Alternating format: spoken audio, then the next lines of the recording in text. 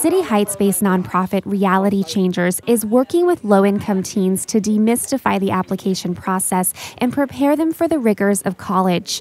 Former gang member and current San Diego State junior Eduardo Corona says Reality Changers changed his life course when it got him into a prestigious college prep program at UC San Diego. The people that were carrying the fancy calculators with thick glasses and fancy books were the nerds. I ended up beating them. And I just simply walked in with a wooden pencil behind my ear. And that's when I knew, like, you know what? I'm actually capable of doing something in my life. Despite making it out of the neighborhood, Corona says he wanted to work in City Heights and give back to kids like him. He now directs the program for 8th to 11th graders. And most of the people that actually make it out of City Heights never come back and help.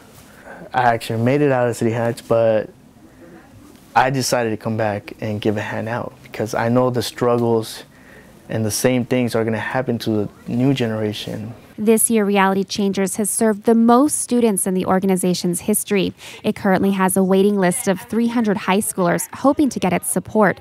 Megan Burks, KPBS News.